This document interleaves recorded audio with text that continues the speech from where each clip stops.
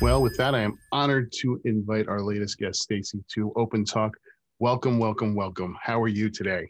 I'm super duper. How are you? I'm doing well. It's so good to see you again. I'm glad you could join us.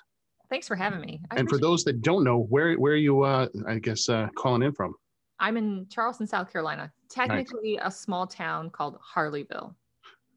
Very nice. Very nice. And we're going to just jump straight into it because we have a lot to discuss with you and go back in our wonderful time machine to where were you born? I was born in Corpus Christi, Texas. My dad was Navy, so we were right outside the Naval Air Station, and my mom was a homemaker. Ah, very nice. And did you move around a lot, or was that sort of home base for a while? I was in Corpus for exactly 6 months, and then and then my dad got transferred to Bermuda, Oh, which wow. people are always ask me, how was it there? And I say, I wasn't told enough to know. How often did you find yourself moving year to year? Yeah, a lot. Yeah. We moved from Bermuda to Florida, and then Florida to Chicago, Chicago to Iowa, Oh my Iowa, gosh. Alaska, South Dakota. And then I graduated, and then I joined the service myself. Oh So my God. So from like elementary school, like was that like did you have friends that like stayed with you, or was it every year kind of difficult for you because you were always new people, always like, and did that upset you, or was that just normal for you? I think I was so adaptive at that point that I kind of got restless after a certain amount of time, ready to have a new start. And that was kind of the fun part. With every new move, you could be whoever you wanted to be. Yeah. So was it local high schools that you were going to, or was it schools, local schools and elementary and high schools that you were going to, or? Right. Just Yeah. the local schools. The last school I went to was very small, and my graduating class was I think 80, and we had a population in that town of 2,787 when I Wow. graduated. Yeah. Wow. And they were going to make a movie, and you were in that high school clique, what clique would it be? Oh, it's kind of probably the nerd. Yeah, No, yeah, the I freaks and no, geeks. I Yeah, think I think the artist. I yeah. know. Like I look back in my yearbook, it just happened. I moved recently, and I was going through a bunch of old Foot Lockers and things, and I found my yearbook, and there I was in the art room working on a sculpture, and they said most artistic or something. So Oh, I oh, guess back then. So yeah. what were your interests back there? And that was it? It wasn't photography yet, was it? Or was I had taken we had a black and white lab in my school. I had taken a photography class that I sucked at it. It was took a that in high lot of school? like yeah, Yeah. yeah. But it took a lot of technical prowess, and I was an artist. I just wanted to see, like, take what I saw in my head and splash it on some canvas. So I did a lot more sketching, drawing, other mediums, paint. So in high school, were you? Was it kind of movies and books, or running around outside with friends? What was sort of your thing? And what type of people were you hanging out with? Uh, Not the right kind, I'm told. And, you look back, you're like, yeah, maybe I shouldn't have done a lot of those things, but I was a kid. It's a Yeah. learning experience.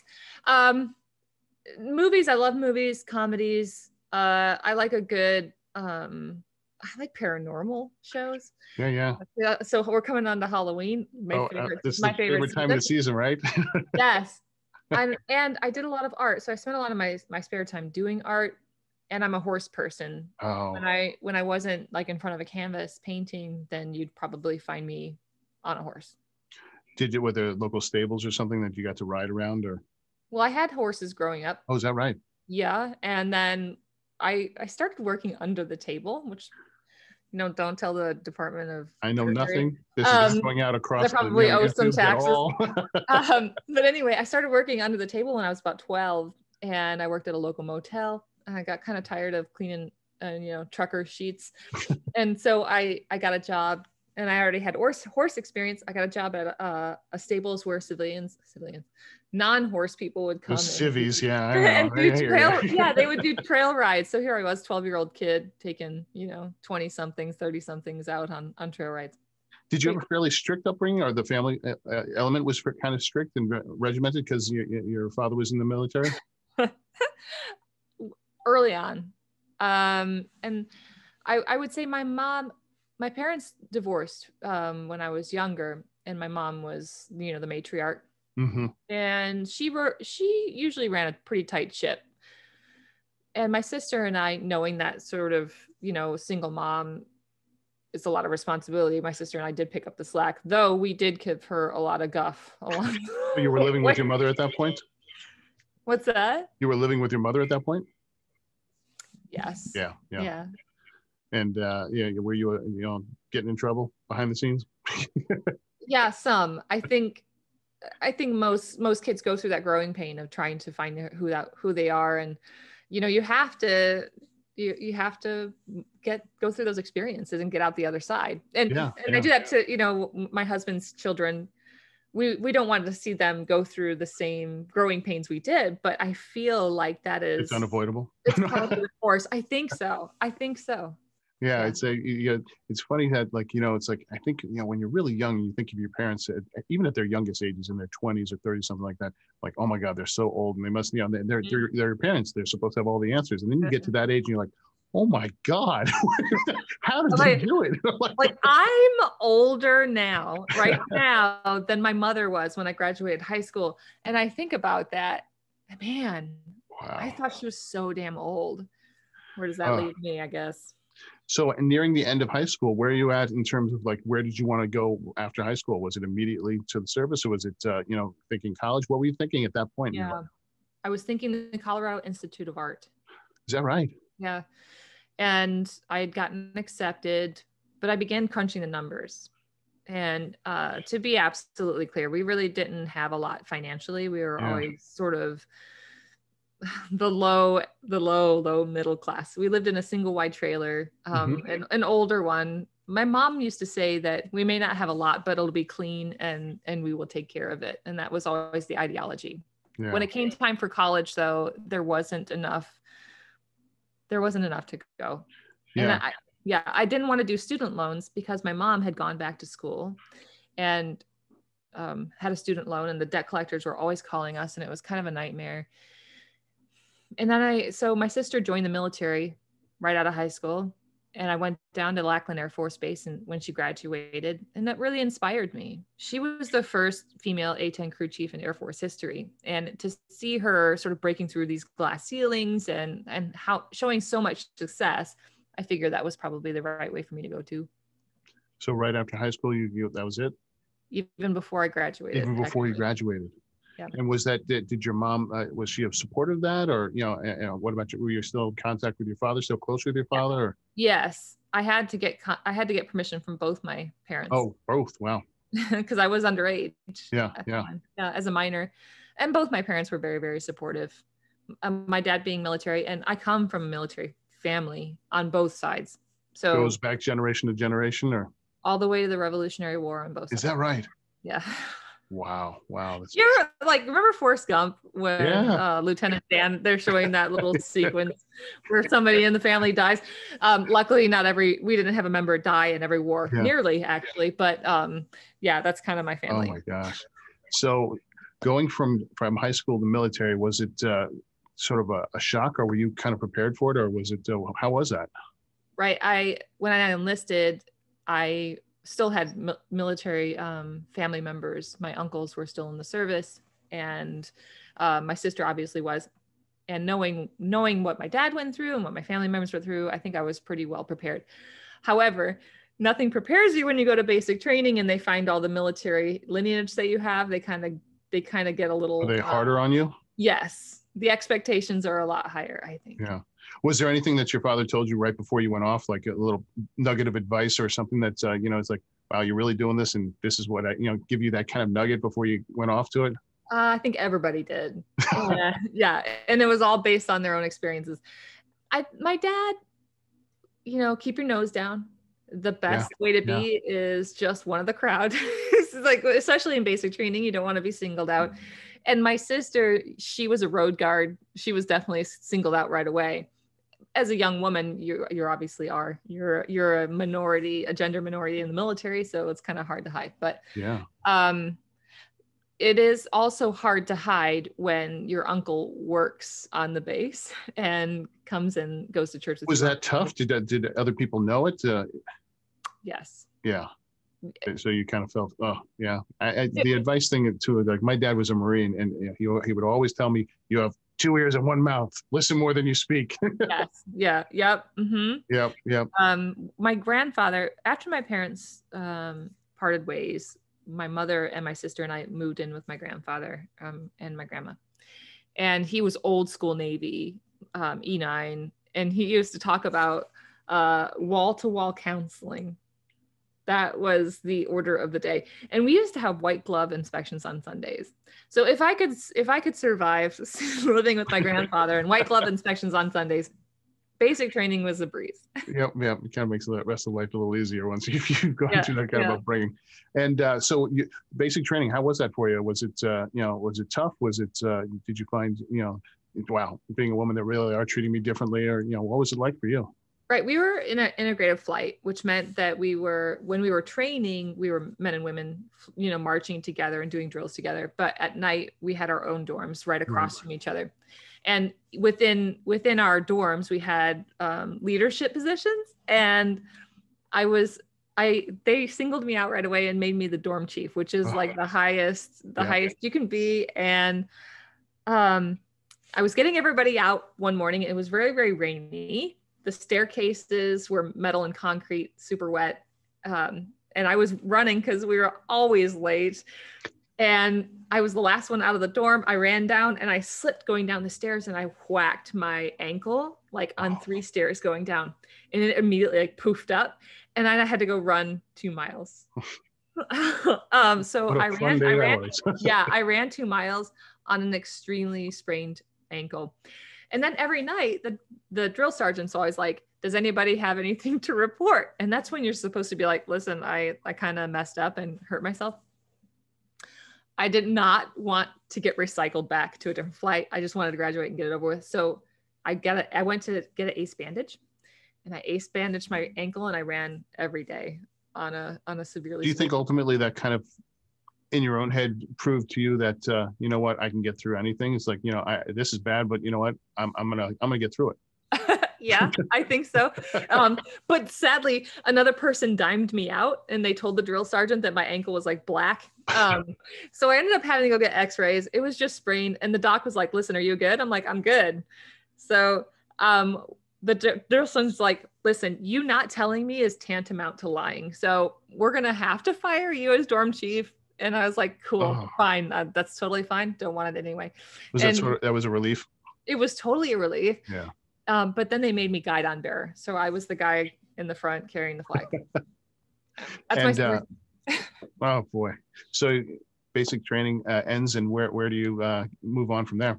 I go to the Defense Information School at Fort Meade in Maryland, and I attend the basic still photographers course, followed by long roll processing. Was that something you automatically going in sort of knew that you had an interest and wanted to go to directly, or is it something you learned about when you were there?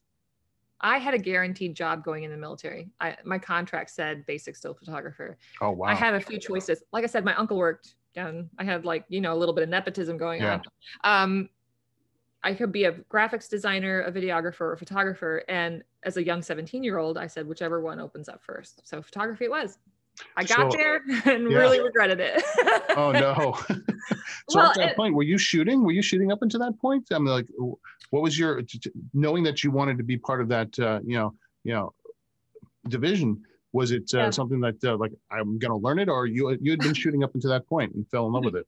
No, I had only had that one class in high school. So like everybody else who didn't know photography that was at the Defense Information School, we started out in the wet lab. We learned how to process film and slide film and take pictures. And then we were just on the cusp of learning digital. We were, we didn't write, they had one, they were like, look, this is where we're going. And they showed this digital camera that was like this tall. And it was just like, it was when the discs were like that big, remember? And if you dropped it, it would literally break. They were that sensitive. And it was like a 215K card or something stupid. So that one picture nowadays. Anyway, I was not a great photographer. I'm not gonna lie. So what was it like when you first went in there? And was it were they they teach you the position? Did they, you get to work with the cameras? There was someone like really kind of took you under the wing. What was it? What was the whole process like? Well, there were seasoned active duty military photographers who got assigned to DINFO's, Defense Information School, to teach the next generation. And my two leaders, one was Army, one was Navy. My Navy leader was Brian Aho, who many people in the industry may know. If you shoot Nikon, you may have actually interacted with Brian at some point. Which is, I love it. It's a small world. But they taught me a lot, all the fundamentals. And I think it's just a lot of practice, fail, practice, fail, practice, fail, because nothing teaches you success better than failure. But you're not only just like picking practice, fail, you're picking practice, fail in a military environment, which is kind of much. You're talking about being thrown in the fire. That's like being thrown in two fires. Right. Well, I would say that, yeah, the DINFO is definitely more academic. You are in a classroom, you go get your assignments, and just like the collegiate setting, it was really no different going to Syracuse, really, university, in that it was all very controlled. Yeah. Now, when I got to combat camera, that was a whole. So when you first kind of go through it, are you assigned? You kind of go through a training process, and then they assign you to go, take what type of photographs. What are you doing at first?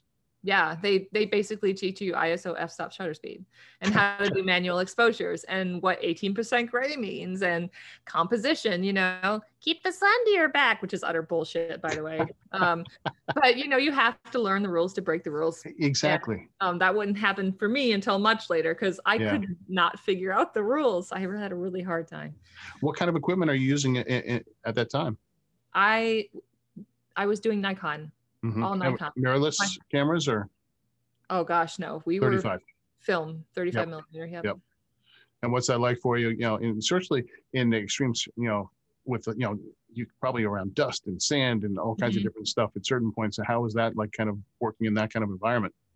Well, again, in academia, it really wasn't that much of a challenge. Now, later in combat camera, I got used to shooting with multiple cameras and never changing my lenses to reduce the amount of inundation. So what's the transition going from, the academia to the combat camera, and how do you get to that point? Well, 4 years, actually. Oh, is that right? Oh, yeah. Because I went to long world processing right after the basic still photographers course, and found, learned about U2 IR film and how to process it, how to duplicate it. Oh, wow. Yeah. And then I found out that my first duty station was, when I graduated, I said I graduated from a very small town. We were the largest graduating class of a whopping 80 students.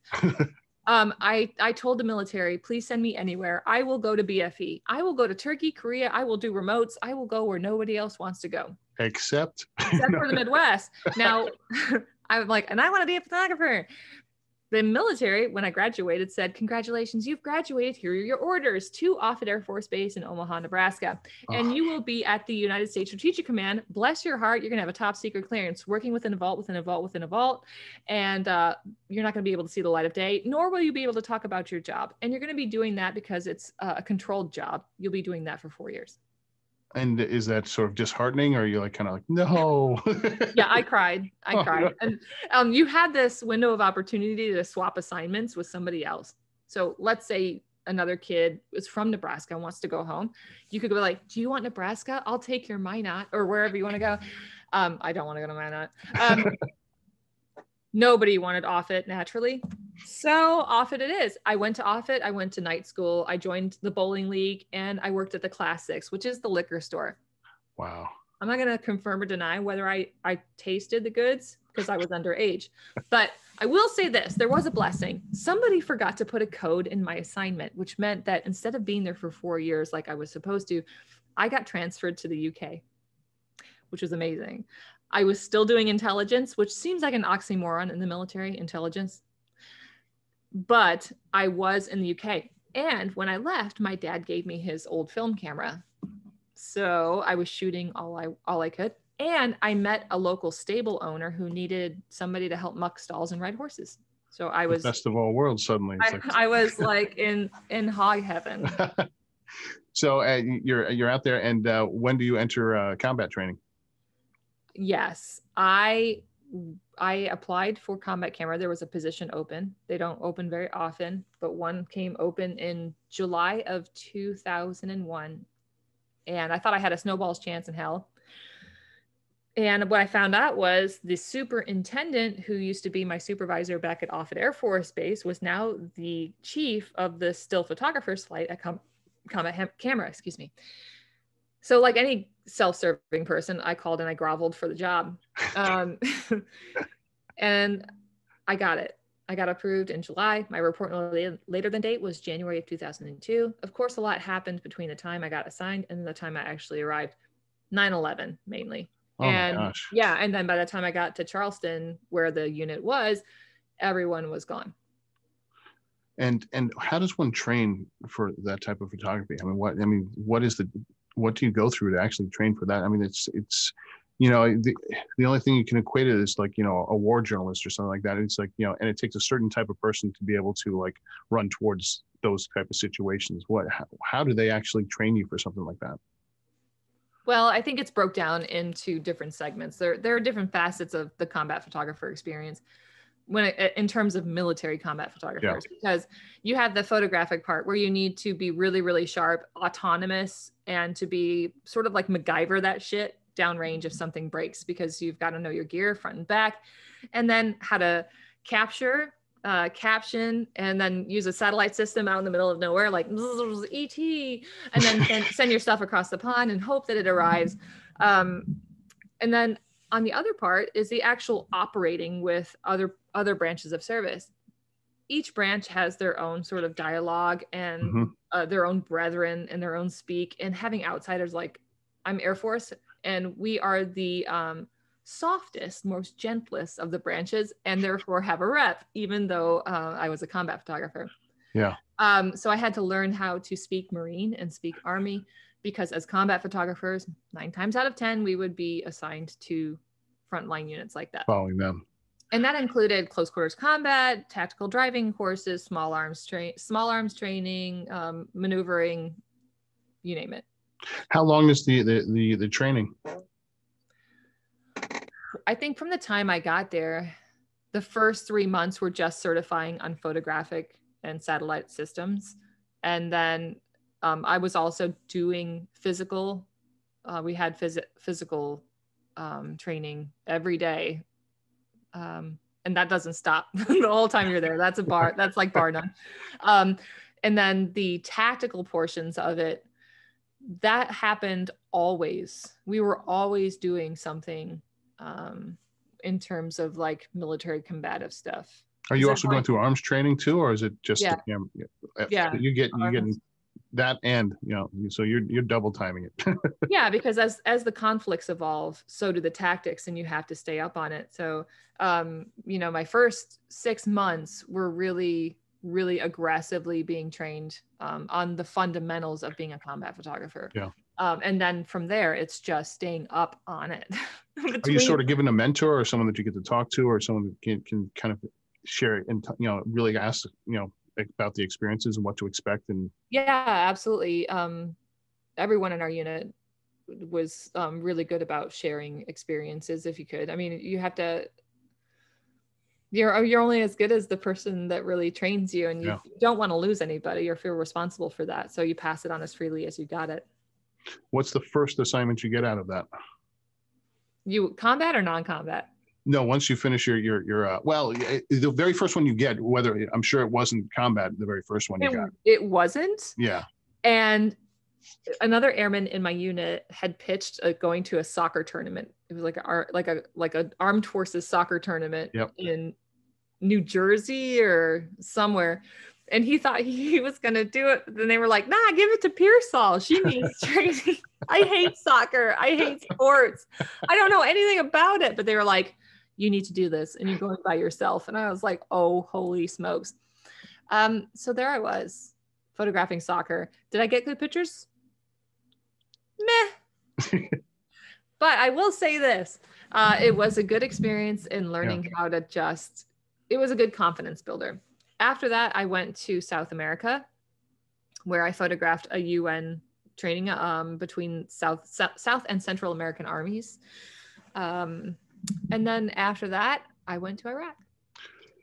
So I think it's Korea, then Iraq, I guess. So this is probably a good place to kind of jump into some of your photos. But first of all, what was your very first combat experience in terms of, photographing? I was asked to, I had just been certified as an aerial combat photographer, which means I had to go to all the aircrew training. And they said, okay, you're going to do these resupply missions from Germany to Baghdad and back, and you're going to drop equipment, photograph people dropping equipment, and then the wounded and bringing them back and showing what the medevacs look like. That was my first combat experience, which was sort of seeing the war from like 14,000 feet. Granted, we did land, but it was like a hot minute, and I would not count that as the real deal. I later that year, so that was in June of 2003, and then later that year I was assigned to ground forces operations in Baghdad. So we're going to jump into the very first picture that I have here. You've graced me with a bunch of amazing pictures from throughout your career that we'll talk about. Let's jump into, obviously this is not you taking the picture, but let's talk about this very first one. Right. Yeah. So this was taken in 2007 by my husband. My video at this point, not your husband, or was your husband? Yes, he was my husband at this point. And you guys met in the military? Yes, we met at Combat Camera, and we got married between my deployment to Lebanon and my deployment to Africa and Iraq. And you find it's probably the third time. Probably much easier to be married to someone that's actually understanding exactly what you're going through, and or is that also kind of tough as well? It's double-edged. I think. Yeah. I think we definitely appreciate the struggles and understanding the need to go on the road and the work. So, but it's also hard when you're both, trying to navigate the aftermath. And, oftentimes in marriage, you have this flex where it's 60-40, 50-50, 70-30, and somebody's got to be there. But when you're both 30-30 and you're like, I need help, that can be a struggle. I think we found a really good place. Time is a good healer.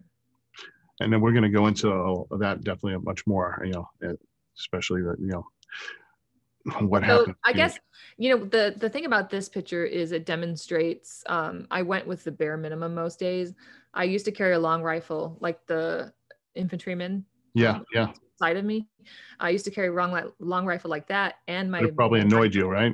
It got in my way. And what I found my mission was to photograph them doing their combat operations and bringing the fight to the enemy. That wasn't my job. And, ultimately when I started my training, I had a Vietnam veteran tell me that if worse comes to worse, you're going to have that pucker factor, and when you need to put your camera down and put your gun up.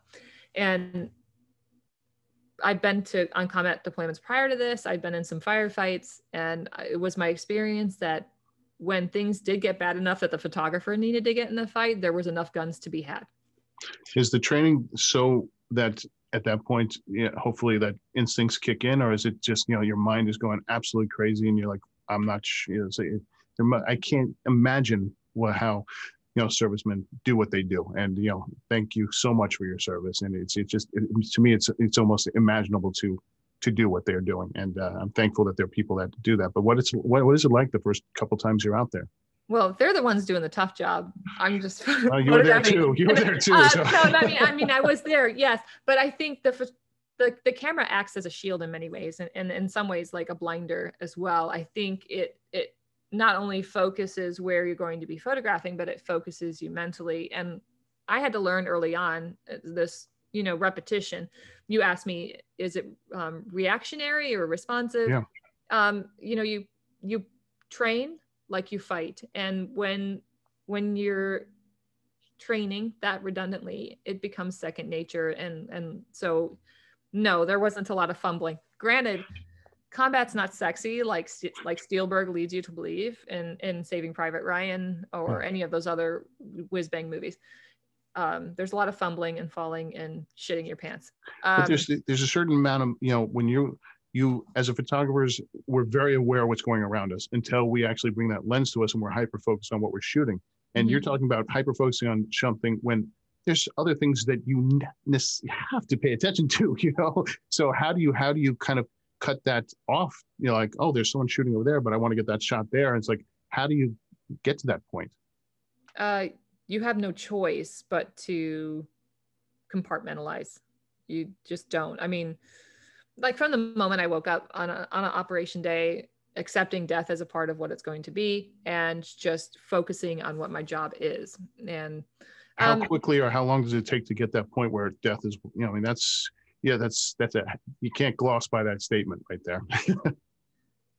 I struggled through that my first deployment. I think it really took my first deployment to really accept that and be okay with it. Yeah. And this is you obviously up getting ready for to go in the air. Yeah, well, we were in the air. This is is the back open? Yeah, about to be, yeah. So we were high altitude, low oxygen. It's called a halo flight. Oh, yeah. I'm resting on some cargo that we're about to drop. I can't remember where I am in this, but needless to say, my job was to photograph the airdrop over some country. So yeah, well, here's another good view of the back end. Is there someone else? Is there two photographers here, or is you're giving this to one of the other people there? Another operator on the flight. I'm actually in the back of a what am I on, a 130? No, I'm on a helicopter on this one. Over off the Horn of Africa. Sorry, I didn't quite catch that. Great, hey, Siri. Siri, no one's talking to you. It's a good place to take a little coffee. All right, let's go into the next shot here. So at this point, where are you in your career here and taking this photo? And obviously now it's you're paying attention to composition. Where do you find that suddenly, like, all right, I'm actually starting to get control of my camera, and now I'm really kind of looking for really kind of shots and put those shots together? My first year, I really was banging my head on a wall, trying to figure out the fundamentals of photography. For whatever reason, I really struggled. I could see things creatively, like compositionally, the light, I could see it in my mind's eye, how I wanted the picture to turn out. But being able to translate that to the technical aspect of photography and choose the right shutter and the right depth of field and the right lens selection, I was like, why am I doing this? Screw it. I'm going to nursing school. I would say that this picture really was my aha moment. And I was finally getting the technical thing down. I was like, hell yeah. We landed in Baghdad. We were offloaded everything. And we were about to take off under the cover of darkness when a call came over the radio, and they said there was a soldier that had been wounded by an improvised explosive device. And he had, it was a terrible hit, and he needed to be on our flight or running the risk of waiting another 24 hours for the next flight. So the crew made the decision to wait for him, the crew and actually the entire flight of walking wounded. And I knew, like, when the helicopter landed, I only had a split second to get a photo. So I ran back away from the plane. And what you see is on that top diagonal, that's the tail of the C-17 aircraft that I was air crewing on. And I ran out on the flight line and laid down on my belly on the tarmac. So the helicopter landed off to the left. The ambulance came and got him. They backed it up to the C-17, and I knew they were going to be walking up. So this was the best of 3 frames I got that day. Oh, wow. How much, because obviously you're an employee for the government and you're shooting for them. How much freedom do you have in terms of what you're shooting, or guidance, or, you know, what they're telling you to shoot opposed to, so what is the, you know, what are the parameters there? Yeah, I would say that most of the operations that I went on, I had carte blanche for whatever I wanted to do. And it was my job to go find the stories, track them down, make the contacts, find the POCs, and make the arrangements. There wasn't somebody being like, okay, your job today is to go photograph them handing out Happy Meals. It didn't often work like that. There was, on the rare occasion, there was a civil affairs mission that somebody needed pictures of a school opening or something, but most times full autonomy. And in terms of the pictures taken, do you own them, or is it you can't have them, or? We own them. as U.S. citizens, they're public domain. Right, if right. if they are deemed releasable, if they're not for official use only or classified secret or above, then they're released to the public. And, you know, give it 50 years, those that are still FOUO Will get released. only, they'll get released. Yeah. Yeah. So do you have to write to use your own stuff, or is it you're allowed to use your own stuff, or how? I do have the right because they're public domain and they're my images as much as they are yours. Now, I have seen my pictures used on anti-war websites and pro-war websites, and somebody made a meme of one of my pictures and they said, "Freedom, motherfucker." And I was like, okay, great. Yeah. Kind of bite your tongue and move on. It's like, it's tough, you know, because I've talked to a bunch of journalists, obviously, and so you kind of sometimes wonders, like, you know, it's like, I know this picture is going to be used in the wrong way, and it's what do you do about that? And some journalists obviously could not submit it, but it seems like if you shoot it, they get it, right? So there's no pulling any images out. They get the full roll, and there's no debate about it, right? Right. Well, I mean, I guess I'm the first line of the edit, because I can't send, excuse me, if I go on a 6-day operation and I capture 300, 400 frames a day, or probably more than that if it's like real active combat, I can't send all of those via satellite. This would take too long. So at this point, you're on digital? Yes. Yeah. So it's my job to be judicious about what's important and what people need to know and need to see, and send the most essentials back to DC. And then the second line of filtering, if you will, is the Joint Combat Camera Center, or you know, whomever receives the imagery, and then they distribute to the wire services. So do you have to, once you submit it, is it, you know, erase your card, or that you have to get an okay to, like, no, they might follow back up, no, we want we need more of these photos? I had external hard drives that I carried with me, rugged laces, and I would back them up and then format my cards and go out. I really didn't have enough time to wait around for somebody like, excuse me, can you go back in your take? Is there anything before or after this frame? I'm like, nope, moving on. You get what you get. What is it like getting moments like this? You know, I gave you this photo to share because I feel like it's a quiet moment, and that's why I bring it up, because it's these quiet moments that it's like a quiet moment there is so different than me sitting in my house watching TV. Right. And I think it's very nuanced, because for those who are military or have military experience, or family members like you who are military, know that there's a certain sort of wall that is built up, or barrier, about this sequestering of emotions. And we were in the middle of the Battle of Bakuba, and there were casualties every day. Whether people were wounded or killed, it was an onslaught over and over every day. And it was very rare that there were times to have bereavement or mourning. And I think that's very quintessential military experience. And as an outsider, initially an outsider, a woman, an airman, and a photographer, going into a unit like this, you have to build that rapport. And I never asked for respect or demanded it. I always just proved myself to them, and that allowed me to be ingratiated into the team. And I think that this picture speaks volumes to that, because just a few hours before this picture was taken, a soldier from their particular squad had been shot and killed in the adjacent room.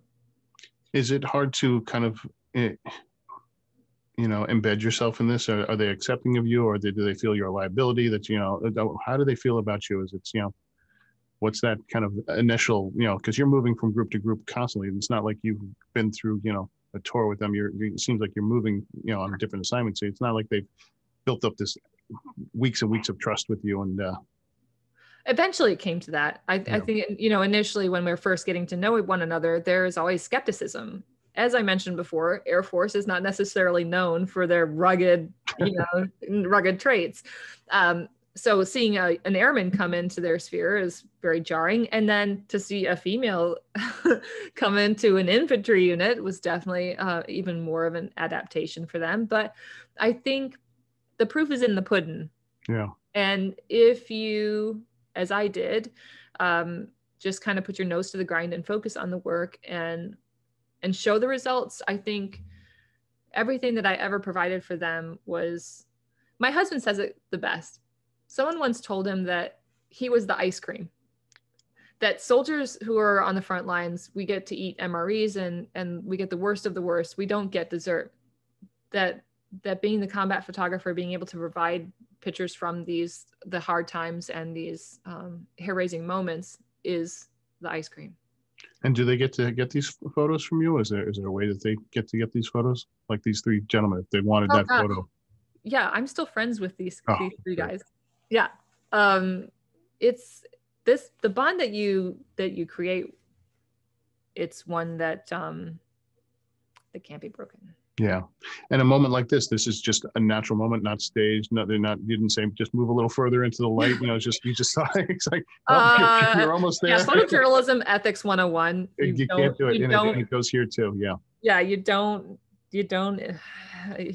don't. No, that's what I figured. But it's, catching those moments, especially like this, where, look at that light on, both. Yeah. So it was freezing cold. People don't know that the desert gets really cold in the winter. It does. And they had a jerry can and ammo box, and they rigged a coal stove, and everyone was covered with soot. They looked like, Virginia coal miners.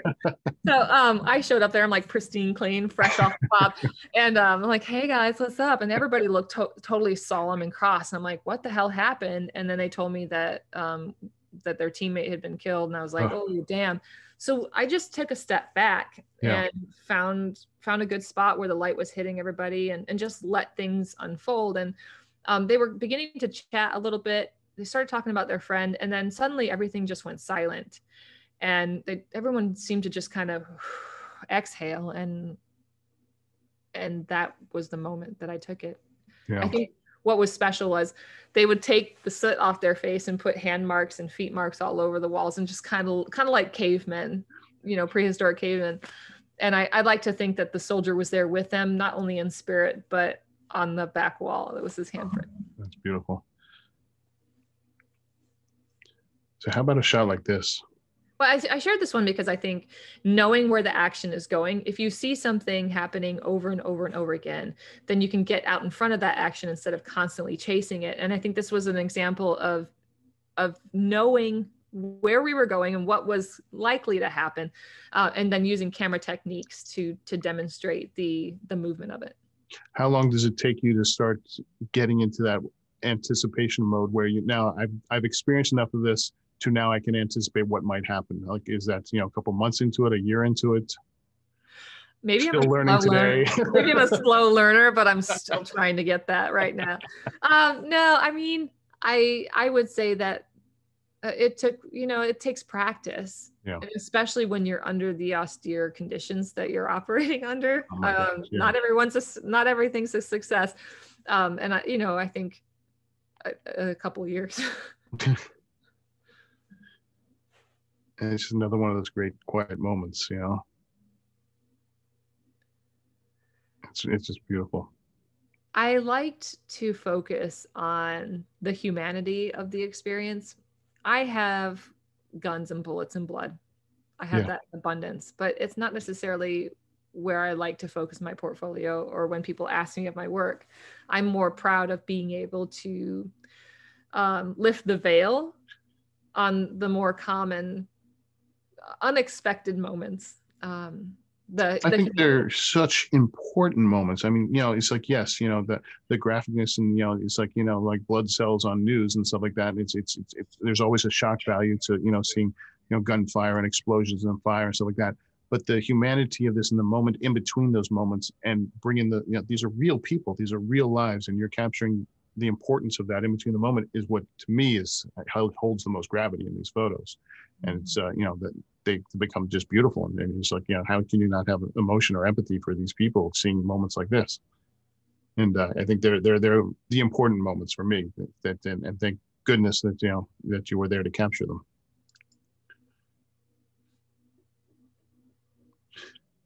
I mean, just, granted, you are being given some elaborate sets and lighting and dust and all kinds of stuff here. So I hope you get some good images, and this is definitely one of them. But yeah, when you get handed a sandstorm, you just go to town. Yeah, right. Right. So this storm rolled into town. It was a rain/sandstorm, and we were in the middle of a firefight when they'd been aggressed. They by we I mean the infantry. I was just there taking pictures.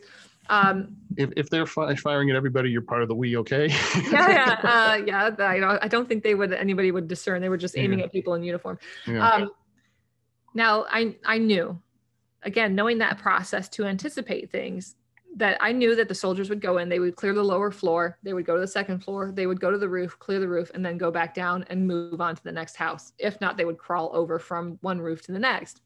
Either way, when we offloaded the tactical vehicle and making our way in the middle of the street with small arms fire or whatever, I saw the clouds behind it. I saw the roof line and these two 50 cal bullet holes, 3 50 cal bullet holes lined up next to this window with the glass blown out. Obviously, we'd been here before, and now we were right back here again. I thought there was some poetic irony there. Yeah. And I knew that if I waited long enough, a soldier would come out and would look over the window, and there would be this sort of like hero moment. The problem was I would have to leave my unit behind and be out in the middle of the street. Harken back to that pucker factor moment. Yeah, seriously. Yeah, I'm like standing there with my camera to my face, and you hear the small arms going and you hear the soldiers doing their thing, and I'm just like, dude, come on, hurry up. And it feels like forever for them to clear this effing house. And finally I was about to give up. And I'm like, no, I'm just going to give it like 30 more seconds. But you were able to anticipate a moment and get it. And that's what's so important. I just recently talked to Pete Sousa, and we were talking about one of his images, and he had gone with Obama to where Mandela's jail cell. Nelson Mandela, and all the reporters are shooting right into the room of the jail cell, and Pete Sousa goes up. You could see a light bulb go on his head, and the handlers see him run out of the building. Like, where is he going? Like, what's he doing? He ran to the outside, knowing that Obama was probably going to look out that window, and he was going to get the same shot of Mandela looking out that window through the bars, and he got an incredible image of President Obama looking out that jail cell, that same image that Mandela must have seen for years and years, and it's such a heavy, incredible photo. But you had that. Now you're anticipating stuff, and not only you're working on your compositions and colors and stuff like that. And do you feel at this point, because you didn't really study composition, really. You didn't go, you weren't raised like, oh, I'm going to study the Avedons, the greats, and all this stuff. At this point, you're kind of learning this all on your own. Were you taught any kind of composition, or is it now suddenly natural? This is all natural at this point. Well, I think you can be taught to an extent. So I had some really great mentors. I don't want to diminish those who worked really hard to teach me, but I think you also have to account for your own vision and how you see things creatively. So I'm no Pete Sousa. You're really, really lucky you got to talk to him. I'm really trust me, I feel it's really honored, but I'm just as honored talking to you, honestly. Pretty incredible. But yeah, I think I'm starting to find my voice visually. Yeah. But are they teaching composition, or are the greats in that? Are they actually going through that in your training? Oh yeah. Fantastic. A lot of studying. Yeah. And I think just looking at this photo, you see, how much wind that those helicopters throw. It's unbelievable.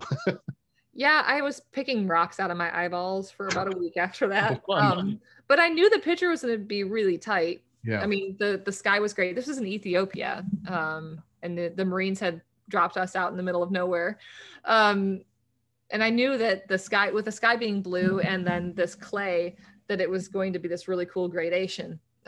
So, you slow your shutter speed down just a little bit so you can have some movement on the rotors and just wait for liftoff.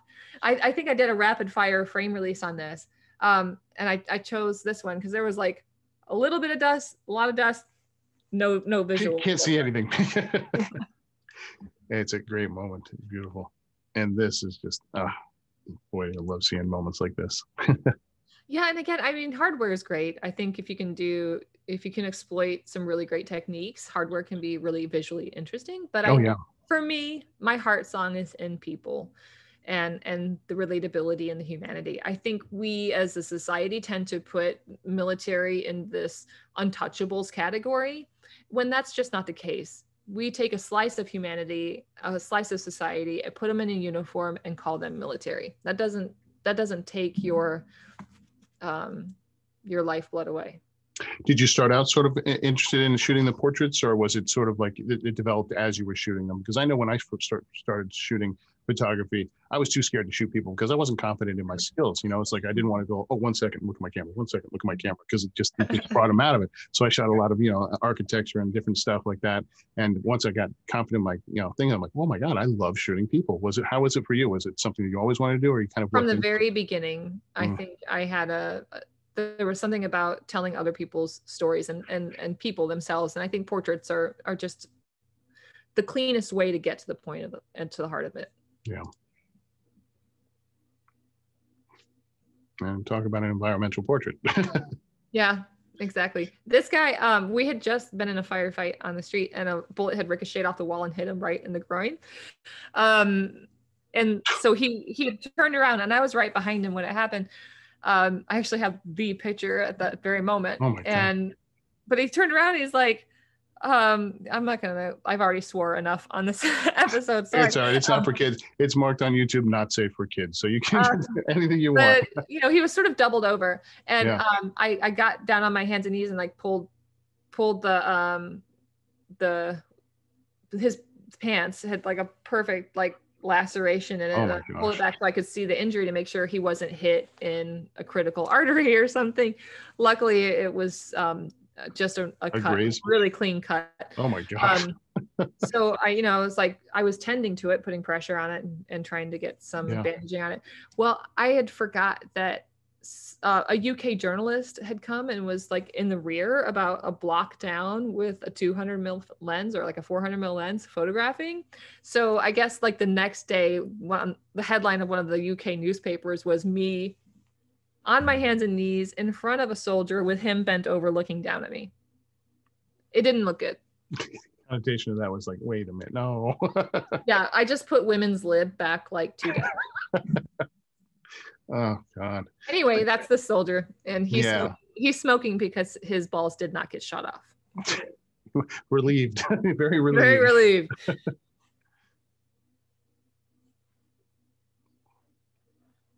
And I think this image too is very reflective of the very brief moments of bereavement and connectivity. This rarely happens, and I think the trust factor that goes into these soldiers allowing themselves to be photographed vulnerable. What is that like for you though? I mean, does it get to a point where they kind of just, you're not even there, you're a fly on the wall, and are they at certain moments like, get that damn camera out of here? What's it like for you? And how are you playing that? Because you have to be so sensitive to the moments and also want to capture the moments. That was a very fine line to walk, and I always struggled with that. And so yes, if I was doing it right, they would forget I was there. And because I had been with them so much that I was just another Joe and they're Joe Schmo in the unit. And I've been told to F off before too. It just so happened that a friend of mine had been shot and he was dying. And I had a really hard time, a real struggle in that moment to decide whether I was going to be a combat photographer like the military wanted me to be, or if I was going to be Stacy Pearsall, his friend. That's a tough place to be. How many times a day do you question, like, can I continue doing this, or do I want to do this? Is it a constant battle, or is it how is that going on in your head, that struggle? The shoulda, woulda, coulda pain still exists for me. I felt like my moral compass had just really gone off track because I put the camera to my face. I took a couple of frames and the soldiers were screaming at me. And it's hard to be the outsider because you're suddenly the scapegoat. And I had scapegoated to myself too. I'd blame a lot of myself, and I carry that burden even today. I have managed to accept that there are things that I cannot change, and I won't make those same mistakes twice. Yeah. Is it something you constantly just have to turn off while you're there, and like, all right, I don't, that empathy thing of, shooting, this moment, I'm gonna turn that off, and I have to become a vampire and absorb this and forget certain things. It's like, because I mean, it's every photograph, it could be a lifetime of pain or torment, to you and them. I mean, it takes, like I said, it takes a special person to be able to go and do this, and it's one of those uneasy things that you probably, it stays with you the rest of your life, and there's no way that it can't. Yeah. No, I mean, I photographed soldiers who died while I was taking their picture. I've photographed soldiers who have been revived while I was taking photos. But I think you have to be all in. But I mean, yeah, you constantly have that battle, but it's also important to document these, because how will you ever, these remembrances, we can't forget these moments. Yeah, I mean, how will you ever know not to repeat history if you don't have a visual archive of it? Yeah. I think I respect everyone, and it's because I respect them that I knew I had to keep going. And not only, obviously, from this picture, is it just about the troops, but it's all the other people, and moments. Sure. I think what I found quickly was, as one of the only women that were like, 9 times out of 10, I would be the only woman on operations, and I would carry around the extra responsibility of checking women for bombs, and also being the mediator in some instances, because when the locals realized I was a woman, they would come to me with women related issues. Like, hey, my husband was detained this morning for launching a mortar round. I'm not an enemy fighter. My husband's a jerk, but now I rely on my husband to support our 7 kids. What am I supposed to do? Oh, buddy. I mean, it was very complex, yeah. a lot more than I could have ever dreamed of. And this moment here? She had a family, kids to care for. Her husband this is that story. I figured, I just wanted to no, her husband had been detained for launching mortar rounds at U.S. Army soldiers, and she doesn't know how long he'll be gone, and she relies on him to buy the groceries. I mean, that's the culture. It's a patriarchal society. And suddenly when the man is not there to provide for them, the women and the children are basically ousted from their homes. They are going hungry, and she is past the coping point. Yeah. And it's just sort of an everyday moment when you're out there. Technically, yes. Yeah. When you see errant cars that are left sort of abandoned, oftentimes they're vehicle-borne IEDs, and you could do a couple of things. You could finally get to use your grenade launcher on your rifle, or you light it on fire with a little bit of gasoline. So blow it up. That's just a beautiful shot. Okay, so we had a lot of foreign fighters coming into country, and foreign fighters from Syria and other places far afield. And this is an Iraqi army commander who was interrogating a number of foreign fighters, and be like, why are you here? Like, he was trying to explain to this guy, he's like, listen, we've got enough to deal with. We don't need you to add fuel to the fire. Well, it turns out this detainee is the fledgling ISIS. So, and you have an incredible composition here of seeing his hands bound, and the light of him is like, how much are you moving? Like, is this just like what you just immediately see it? Or are you moving around and waiting for a moment? Or it's like, I kind of joked, when I talked about the fundamentals when I was in school, and they're like, put the sun to your back and always photograph that way. And I'm like, I never do. If you look at my pictures, I use a lot of very short lighting. It's all very shadow heavy. I think there is light and shadow for every mood. And while it takes light to create an image, I think it takes a lot of shadow to create dimension and drama and feeling. Yeah. And I think when used appropriately, it can really convey a feeling. I had the challenge that I couldn't show the detainee's face. So obviously I was working in a very small space. The door to the left, I had walked in and the light was way too overwhelming. And I'm like, this just doesn't feel right. Let me squeeze behind the detainee. So I had my wider lens on, and I like backed up into a corner right behind him. And the colonel, thank God, he was so concentrating, because it was such a small room that it could have been a real distraction. It's like, what is she doing? Yeah. But I mean, it shows exactly what it takes to get an amazing shot like this, and the parameters that you had to shoot it, where you couldn't show a face, but showing those bound hands, I think, has a lot more gravity than to showing his face, because it's a powerful picture. Thank you. And we're catching a bullet ejecting from a gun. So I mean, it's just like that, using that fast shutter speed, and it's like using the tools that you have. And do you feel like you've at this point sort of mastered your camera, the ISO, the shutter speed, and the camera isn't controlling you anymore, you're controlling it? Yeah, I mean, I was like aperture priority. Yeah, for sure. And I think, with the amount of dust and stuff like that, I tend to photograph wide open. Yeah. If my aperture is 2.8, it's 2.8. Or if I'm limited to 4, then I go 4. I don't like to be at 4. But I was up close and personal with all the action most times. So I was really photographing mainly with a 24 to 70. I had a 12 to 24 I would take out on occasion. Mm-hmm. But those inherently have native depth of field. So I really didn't have to worry about whether I was going to get this or that. Right. So my concentration was on stopping action or showing action, and how I was going to compose to make that work. And another one composition was this. Was this in camera, or did you have the in camera? Yeah. I was like right up in his face. I'm like, hey. Because I mean, a lot of people might go in post like, oh no, if I crop it here, this is pretty awesome. But no, you thought about this right on the spot.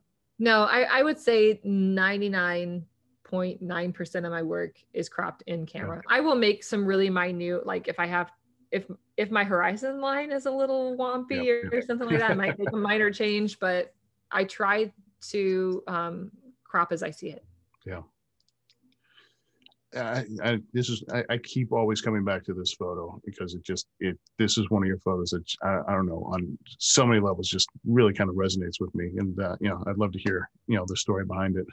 We had been out on operation for 2 days. We were 2 days in on a 6-day op.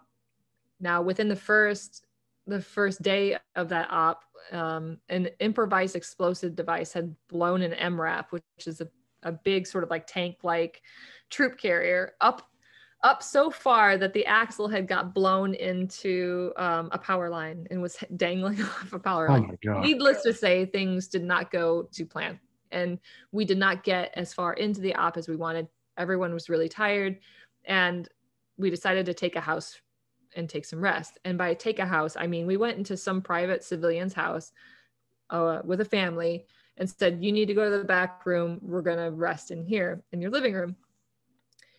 Obviously I struggled with that, because seeing these young children and the mom, and feeling like we could potentially be putting them in harm's way. As you can see, there's cardboard in the windows already, which means that these windows have either been blown out or shot out already. When we walked in, there's always had to be somebody standing watch. And these two were thick as thieves, these two soldiers. And dude's like, you got first watch. And we looked up, and because we had ushered the mom and the children to the back room, there was no time to turn the TV off or the lights off. It just left. And so when we walked in, there was cartoons on the TV playing. Obviously it was in Arabic, but this kid, and may I remind you, he may be infantry, but he's a kid. He's 18 years old. Sits down in this plastic chair, which can barely hold the weight of his armor, his gun, and his own body weight. It's like the chair starts to buckle a little bit, and I'm waiting for it to crack, but it doesn't. And he settles in, and his friend just goes right to standing watch while he watches cartoons. Anyway, that was a very long story, but That's No, no, that was a great story. This is the image that was made into a meme. So he said, knock, knock. Who is it? Freedom MF. I could see this is definitely being very meme worthy. Yeah. And Yeah. again, this comes down to anticipation. Right. Anticipating the action and getting out in front of it. Yeah. I mean, it's like you knew that they were going to try and knock that door down. And this is just, once again, doing what you do in terms of that light and darkness and shadow. And I think that's one of the beauties of your work and thank you. And obviously make it so dramatic, and then that blue light coming in, and yeah. So I think there's also something to be said about color language and feeling, and what colors can be really evocative. And I think that this is proof that color can enhance a mood and explain a person's feeling in that moment. And I think, again, a lot of my work is so heavily shadowed for so many reasons, but this picture was really representative of what I started to do 6 weeks into my last deployment. I started taking pictures of every soldier, either before or during operations, in the event, hopefully an event that they were killed. And because I had learned the hard way that some of those soldiers I operated with had been killed and I had not photographed them. And I felt like a responsibility to do that for the families and for myself. And so I have this accumulation of portraits of soldiers before operation. So this one ended up in the Smithsonian National Portrait Gallery. It's an important archive to have, and I'm sure the families are so thankful that you did that. And this just a normal, hey, how'd you get up there? Kind of. Which stairs did you use? Because it wasn't these. Right. I think he actually scaled the staircase, and I'm like, no, I'm not going to try that. Good. There is like a lot of insurmountable obstacles, but visually is a lot really interesting.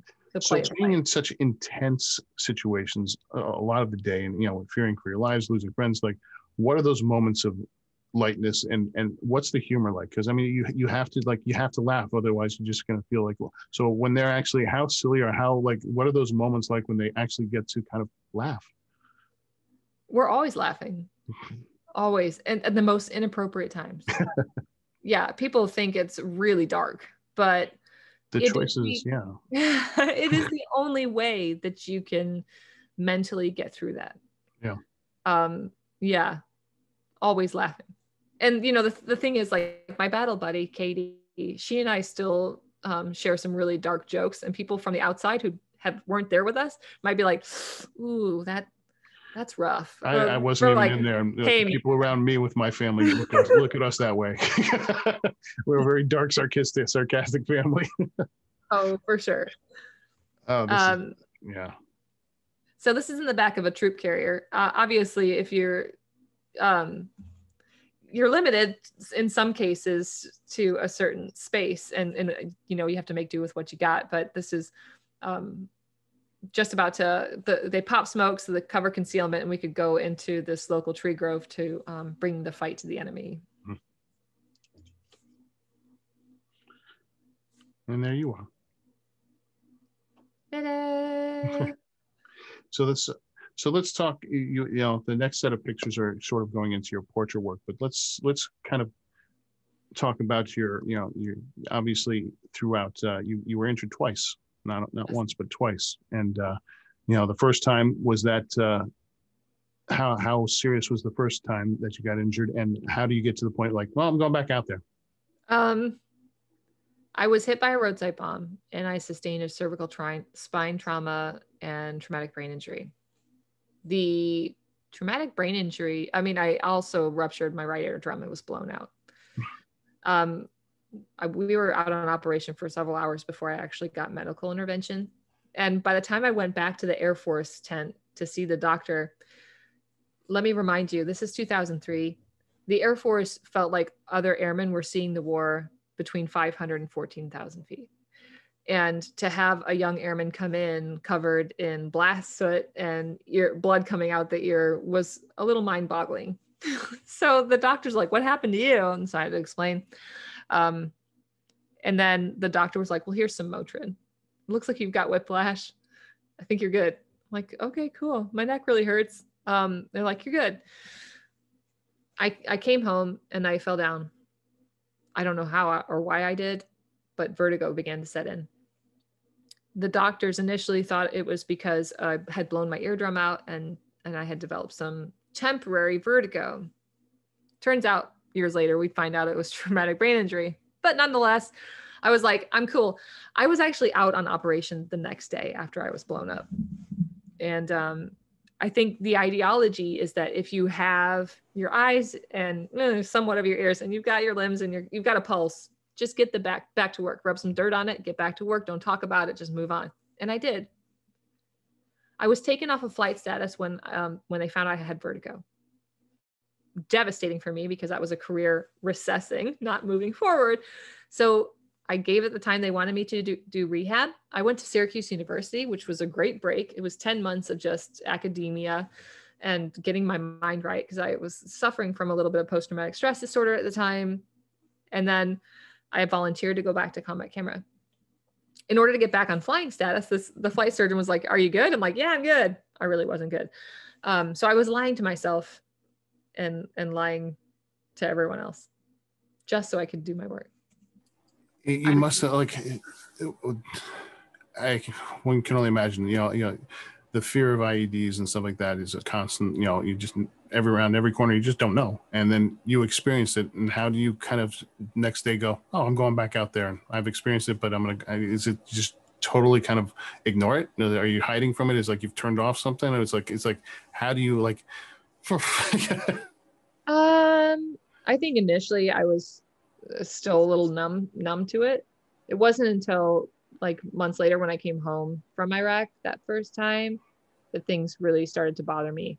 Like I couldn't go to this festival and have a kid pop a balloon behind me without nearly peeing my pants.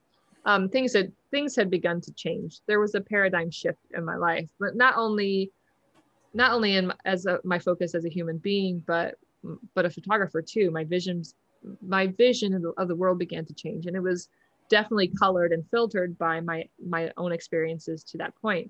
And I think it only improved my ability to see what others were going through and to articulate that photographically as best as I could. Am I the best photographer? No, but I did the best that I could. Yeah. With the feelings and emotions I had and how I was going to articulate that. So how much time is it between that first incident and the second one? So that was in February of 2004. And then I was blown up again in March 2007. And then I was injured during an ambush. And that's what ended my career. Yeah, as you said, this was the career-ending one. So you how much time did you spend recovering from that one in the hospital?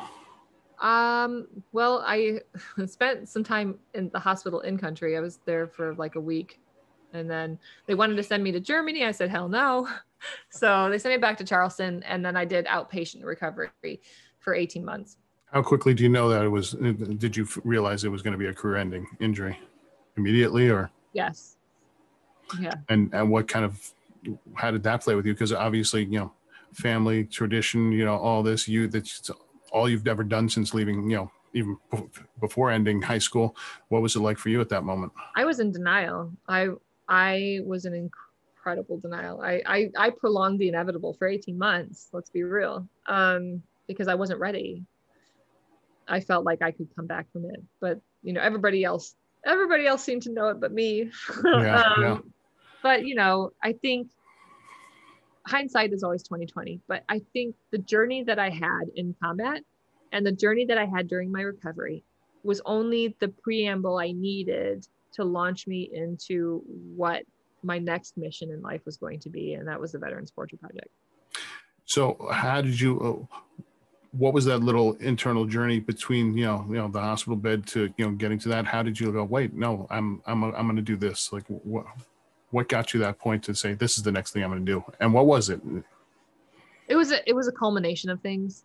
First of all, I felt completely alienated by the veteran community because I was not a man, and I was a young woman.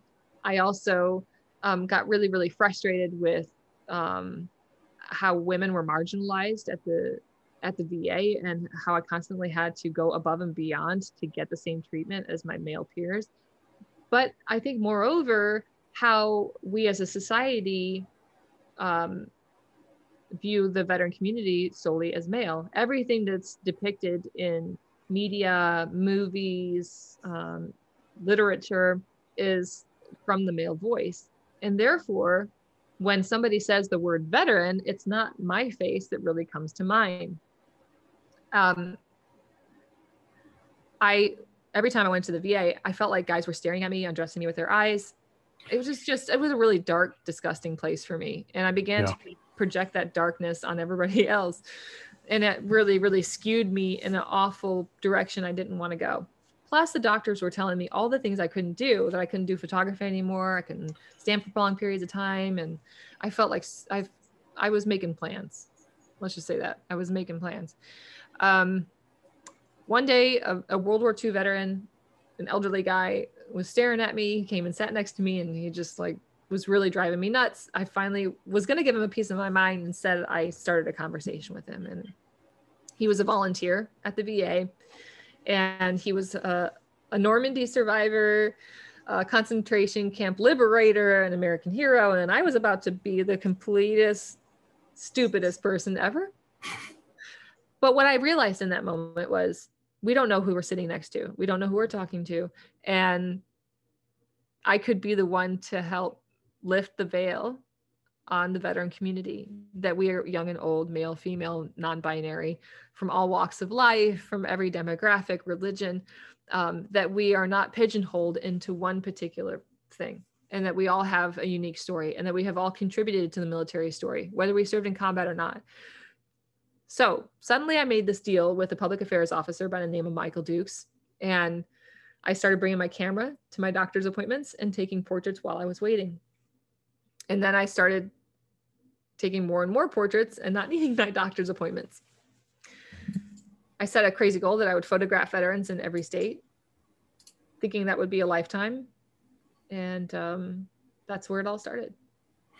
So let's kind of jump into some of these. And here's the first image that you had sent over to me. And is this at the very beginning, or where at this point are you in that travel? Yeah. Okay. So I started the Veterans Portrait Project in 2008. It was just local, Charleston only, for that first year. And then I started thinking, okay, I'm going to do some paid assignments. Suddenly I was taking pictures again.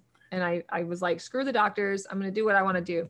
So I was taking pictures again, taking on commercial assignments, and then squirreling away money so that I could drive to other venues and take pictures in other states. So I was going to Georgia and North Carolina. On your own dime. Yep. My own dime. That's correct. So fast forward 2008, 2009, 10, 11, I had an exhibition in Montclair, New Jersey. And I went up there, and it was some of my veterans' portraits up there. I was like a fish out of water. First of all, I didn't know why I was chosen to be part of this show. Things always happen to me like this. I feel really, really blessed and lucky. And suddenly I found myself standing next to somebody who's relatively incognito, like a 40, 50 something kind of guy, smartly dressed. And he's like, tell me about this. And I'm like, well, let me tell you.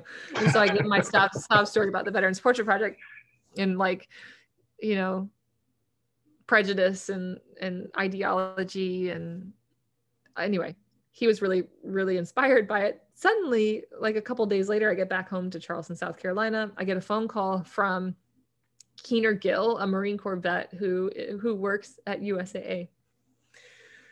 And he's like, we want to hear your story. And I was like, really? Why? Me? Like, fly down to Tampa. We want to meet you on the campus at Tampa. I'm like, sweet. So on my own dime, I fly to Tampa, and I find myself in front of a bunch of USAA executives, telling them about my combat experience in the Veterans Portrait Project. And I was like, listen, my goal, you know, I was suicidal. I didn't think I had anything left to give. And suddenly I realized that I had this new mission. And I'm like, however long it takes, you know, the goal is to have it be a lifetime so I can keep putting one foot in front of the other. But I want to photograph in every state. And then he leans back and he's like, well, I don't think we can get you to every state, but we can at least get you where USAA has representation. And I was like, wait, is that why I'm here? I didn't even know. I didn't know. Oh my gosh. I was so naive. I didn't realize that I was pitching them. I have a feeling that probably played in your favor. I have a feeling that probably played in your favor. So they brought me, they are one of the key sponsors for American Legion conventions and VFW conventions. And so myself and my Veterans Portrait Project colleagues helped me set up the studio, and we were photographing like anywhere between 60 and 80 and 100 veterans a day. Wow. Yeah. That's unbelievable. Yeah. And incredible stories. Where are you in your journey of like, you know, because obviously it's one that mental health on this is, you know, it will be with you for the rest of your day, but where are you in terms of, you know, dealing with your own, you know, mental, you know, issues from coming back from the war and what you saw? Are you in denial still? Have you accepted it yet? Are you kind of really on a road to recovery and talking about it, or is it still internalized? Where are you at that point in your life? Mm-hmm. Well, post-traumatic stress is not something that is curable. It is. No, that's why I said it's going to be the rest of your life, but it's just something that you have to learn to incorporate into your new normal. And for me, where I'm at right now is, you know, every morning I make a conscious decision to be present, to be mindful, to be in the moment, and to not succumb to it. Yeah. There are days that are harder than others to live by that mantra. No, and more so, like I know that you've actually, you know, you're very outspoken about mental health issues now, especially with soldiers and that. But I'm talking even coming back when you first start shooting these portraits. Are you still in? I'm fine. I just have some, you know, I just got to deal with it myself. Or are you actually seeking help and getting help at this point? And how did you get to that point? Because so many come back and they try and hide it from everyone, and they, you know, they don't want to talk about it. They don't want to, you know, deal with it, or they don't know that it's actually what they're suffering from. So, you know, I think it's very important to kind of identify that in your journey, because a lot of people don't get to do that. And you did. Yeah. You know, very early on, it was a challenge because any little thing would set me off. The stress, the anxiety.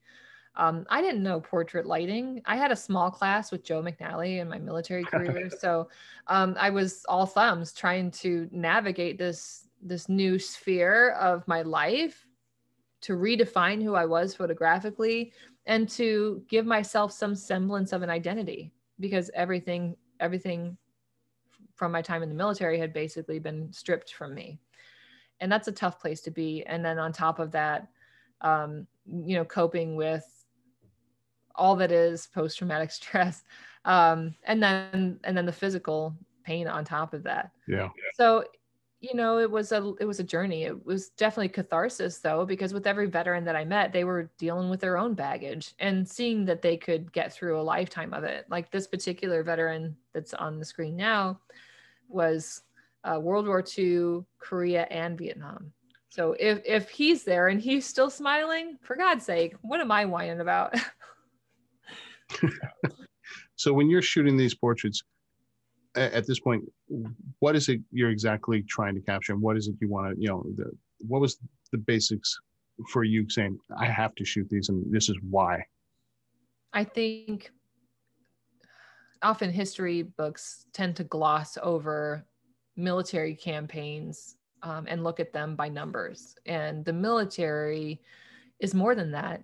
It is about women like Mickey here in this picture, who joined the Marines during Korea with her best friend, and broke some glass ceilings. And, you know, while the guys were getting issued their uniforms, she was issued a pattern and was expected to sew her own. You know, she made headway in the military for women like me to come after her. So each and every thread is so important to make up the very fiber of the military. And if I could convey that through the moxie of someone like Mickey, then and it was so much more important. Yeah, I mean, look at these photos and it's just like, in this moment, right? Where are you shooting here? This is the National Veterans Memorial and Museum in Columbus, Ohio. It was Senator John Glenn's baby. And you're saying, and when you're shooting here, how many, is this another one of those 100 a day or something like that? No, okay. So I tend to do things like full speed.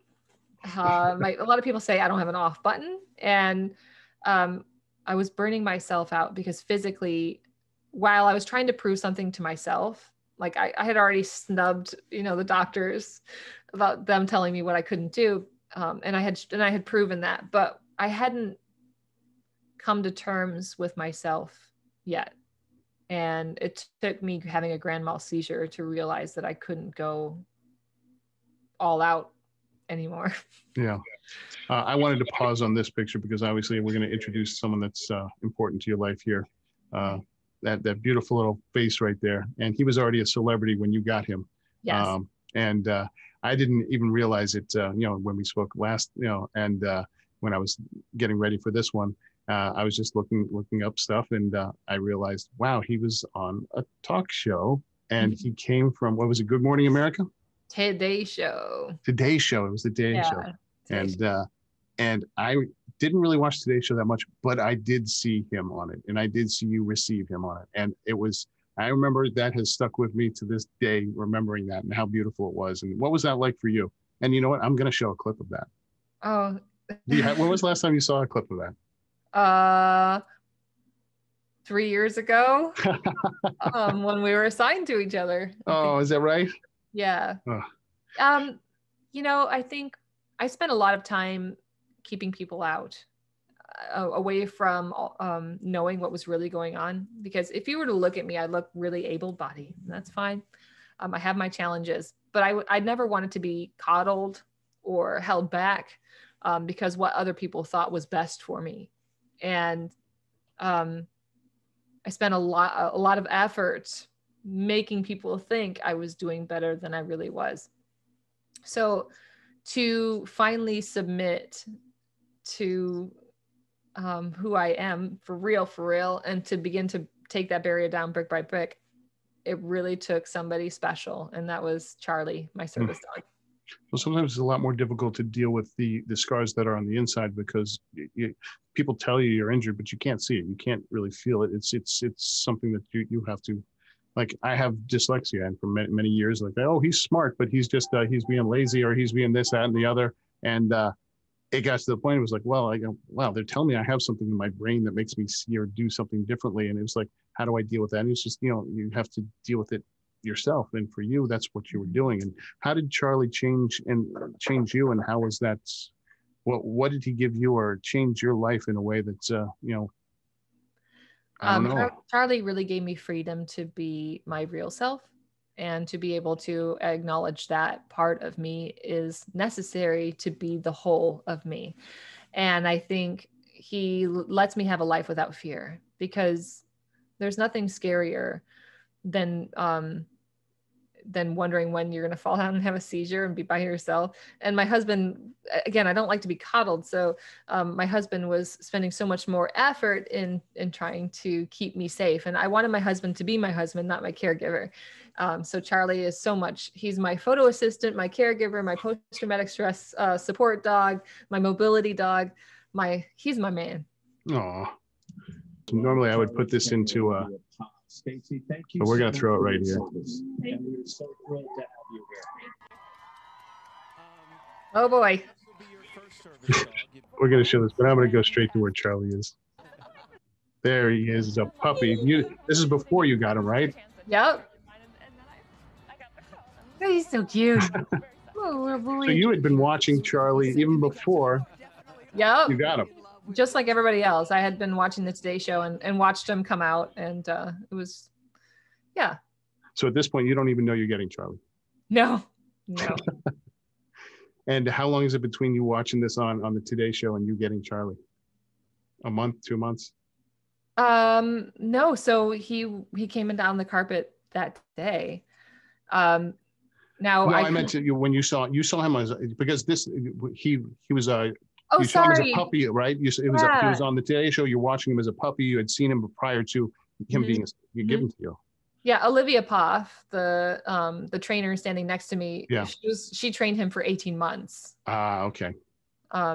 Yeah, and I had no idea that I was even in the short running for a service dog, because I had applied for a dog. There he is. There he is. I had applied for a service dog, and then Charlie was really came down the red carpet as a puppy on the Today Show. I had no idea that it was going to take 18 months on a wait list to get a service dog, and that Charlie would end up being him. So I really hit the jackpot. I don't know why I'm so lucky, but I really, really am. I understand that, and it's a life-changing thing, and pets alone are part of the family and stuff like that. But a pet that you can rely on, that's your partner, and helps you is another. It's a whole nother level, and so I'm sure Charlie's in there with you now, right? Yeah, actually, it's dinner time, so he went downstairs. Yeah, that's not important anymore. So let's jump back into some of your portraits here. Let me just bring this back up. All right, let's go into this one. And now you're going into, like, up to this point, were you shooting any black and whites? Was it an interest to do black and whites? And suddenly now you're going into, like, I see these portraits that are now black and white. So from the very beginning, I made the decision creatively to have the Veterans Portrait Project be black and white. I knew that it was going to take me a long span of time, so that I didn't want there to be a disparaging difference between the image I took, the first image I took in 2008, to the last image I take whenever that is.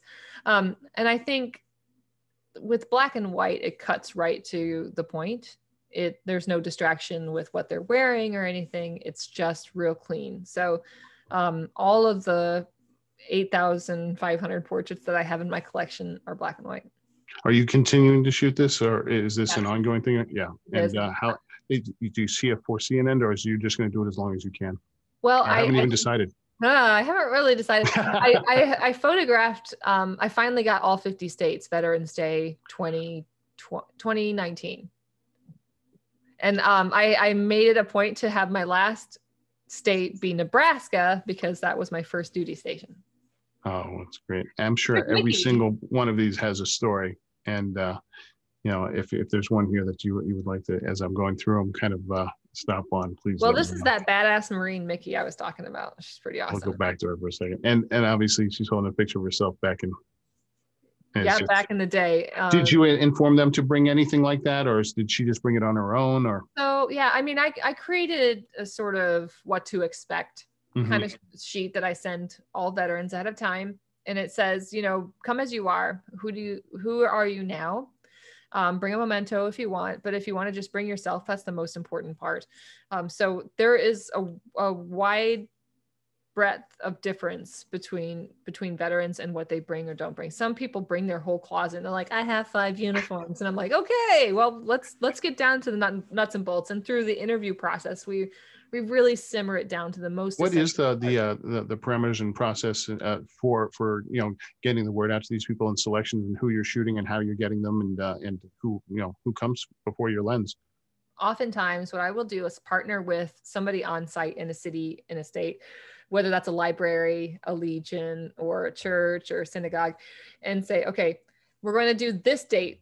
And from 10 a.m. to 4 p.m., I can fit X number of veterans, whether that's 18 or 22, depending on timing. And then what we'll do is I will create an online RSVP sheet, and it's first come, first serve. Once the names are filled, that's it. So it's very random, which I love, because I never know who's going to walk through my door. I have had, lone survivors from Vietnam, Congressional Medal of Honor recipients, and then people like Mickey, who went under the radar. She served, I think she served 3 years in the Marines. So nobody would ever know her story had I not been able to Yeah. photograph it. Now she's on display at the National Veterans Memorial Museum. Oh, I love that. And this picture I love because it's, that's so symbolic of, the two hats she wears, and just moments like that are so amazing. Where I'm sure every single one of these people has incredible stories, but was there one that kind of took your breath away and that you're like, oh my God, this person, Yeah. because you've met so many of them that, the one that does impress you, that's the one I want to hear about. So there was a Army vet. Oh gosh. Oh my, before I tell you that story, let me tell you about her. This is Brenda White Bull. She is the great granddaughter of Sitting Bull. Oh my and gosh. like I said, I don't know who's coming through my door or into the studio. And I'm always like, oh my God. People talk about their heroes being basketball stars and Hollywood stars. Nope. No.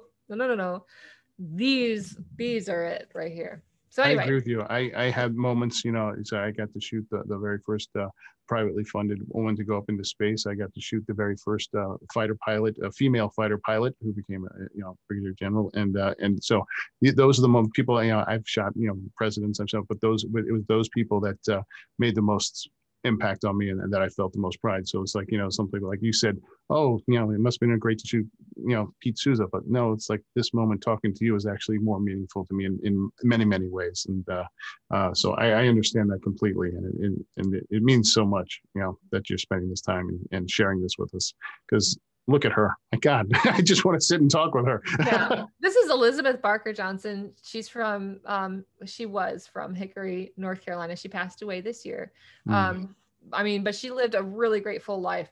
She was part of an all African-American female unit that was serving on the front lines in the European theater during World War II. Is it strange? I mean, I don't want to get really political because, it's not the place that I think here, but having served in the military, live in this world outside the military, see what's going on in the world today, and know that this woman right here was part of an all Black, and where we are today in terms of, division and everything that's happened just in this 1 year, from, Black Lives Matter to, to a COVID, to, the presidency and elections. So it's like, what has this year for you felt like? And like, how are you it's like, it seems like you've seen something like, here it is. It's not that long ago that, but have we changed that much as a country? Yeah. I mean, that's hard to say. I know from my own little bubble that I've had the pleasure of meeting so many incredible Americans. And, Elizabeth, she went into the military during a time of hard segregation, only to come home, and look at civil segregation, in her civilian life and overcoming that. And then only to be, to pass away during a year of such tumult and not, where are we? It saddens me. Yeah. And I can't speak for the Black voice because I have not walked a mile in their shoes. And all I know is that I was proud to serve along every person that volunteered, regardless of race, color, or creed. And I think every person deserves the dignity and freedom that we all share. And until we can all say that we have equality, then we shouldn't rest until that happens. Yeah. And for me, it goes sort of beyond that. It's like, we're at a point where Americans are fighting Americans right now. And, it's like the whole reason is the military is to protect America and all of us as a whole. And we're one team. We're not separate teams. We're one team. And that to see that, we're so divided right and left right now. And that's the part that gets me the most. It's like, why can't we start with the similarities?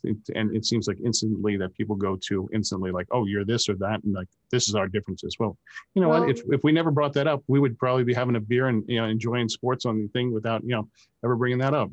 Well, it feels like everybody's so concentrated on what divides us versus what unites us. And I wish we could get back to that, because it's not like we're all apple pie and baseball. It's not reality. Yeah.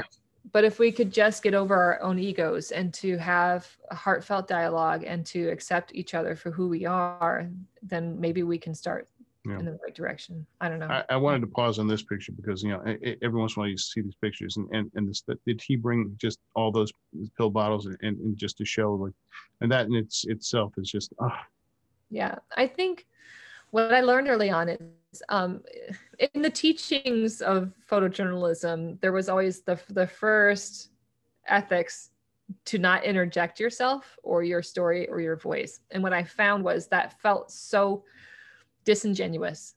By the nature of my being there, I was changing the dynamic anyway. right. And how could I truly represent emotion and feeling without investing my emotions and feelings?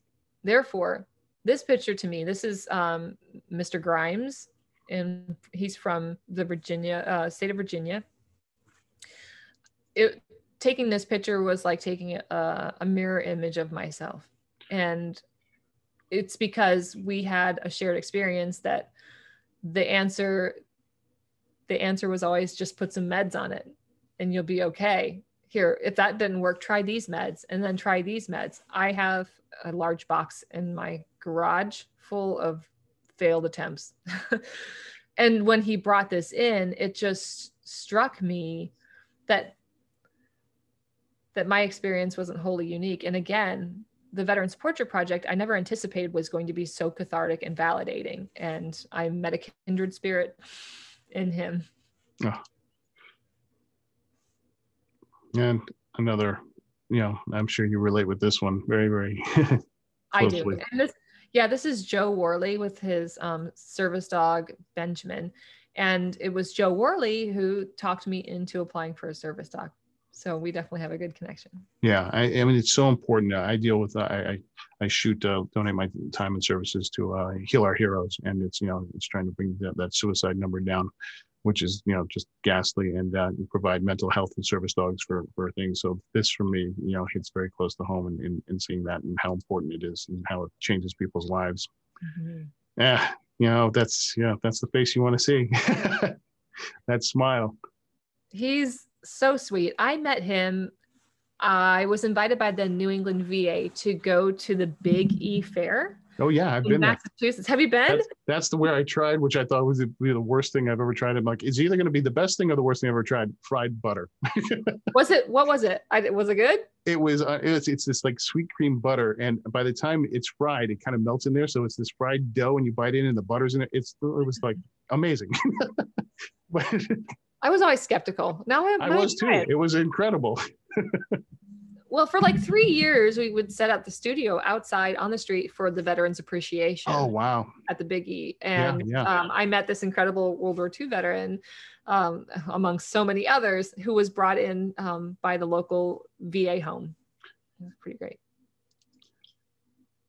And each one is, so what is this becoming a book, or is it becoming, where else does this go? Well, I have exhibitions nationwide. The exhibitions I know you have, but yeah, some are permanent. But what I want to do is do a book. I've just been trying to give myself. 2019 was intense. I did 28 states last year, and I was just really I was tired. Yeah.